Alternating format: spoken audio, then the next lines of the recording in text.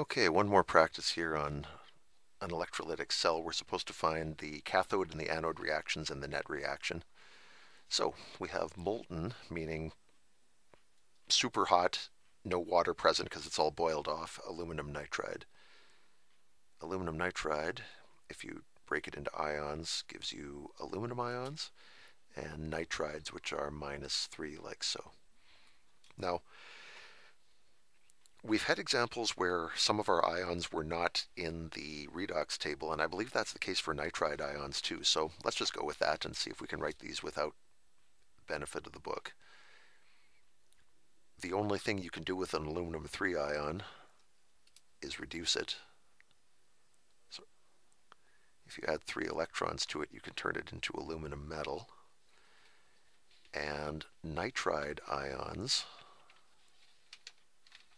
you can turn into nitrogen if you're good enough. Now, I wrote N2 here because that's elemental nitrogen, but if I have 2 N's on this side, I must have 2 on this side.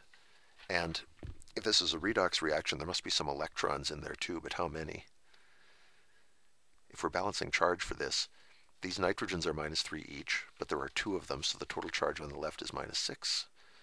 So if we add electrons to the right side to drag it down, we would need 6 electrons. Now, if I want to combine these, I need the number of electrons to match, and right now they don't. I've got 3 here and 6 here. The lowest common multiple for 3 and 6 is 6, so we'll leave this reaction alone and we'll double the aluminum one. Twice as much aluminum, twice as many electrons, twice as much aluminum.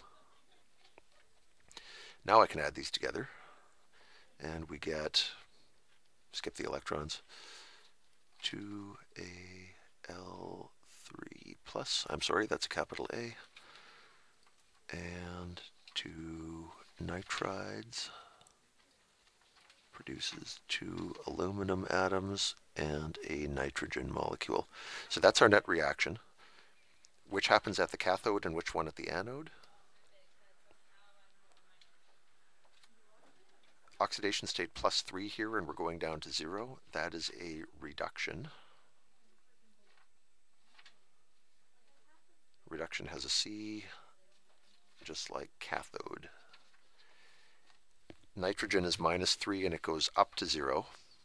That's an increase, that is oxidation.